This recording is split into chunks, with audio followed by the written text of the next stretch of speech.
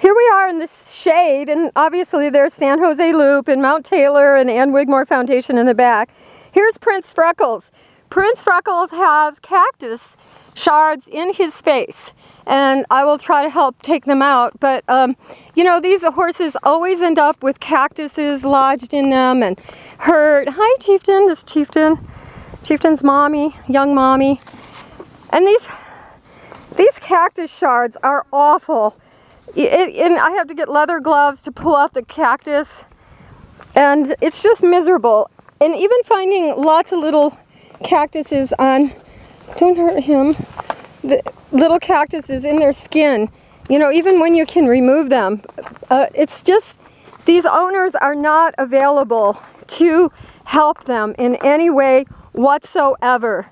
Again, here is Powhatan Purchase on the other side of the fence line. There's Baby Belle. We have no idea what her future is going to be if she doesn't get these male studs, these running loose at large male studs. These horses have been turned out over 7 years ago. They're on their 4th pregnancies, 4 years in a row. I'm getting tired of watching the suffering. If you look back, and we'll zoom in here on the other side of the road from this hillside, we'll zoom in and we'll look at the ground. Belly, stop. Stop, please. She's nipping on me. So anyway, on the other side of the roadside, you can see the ground. The grass is almost nowhere on that side.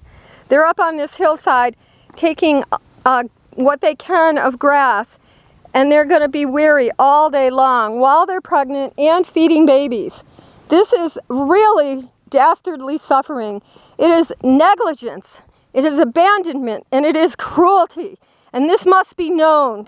This must be known. I will not sit here and suffer living here and knowing these horses are suffering. That's Mount Taylor. Mount Taylor was named after President Zachary Taylor. He was here at one time.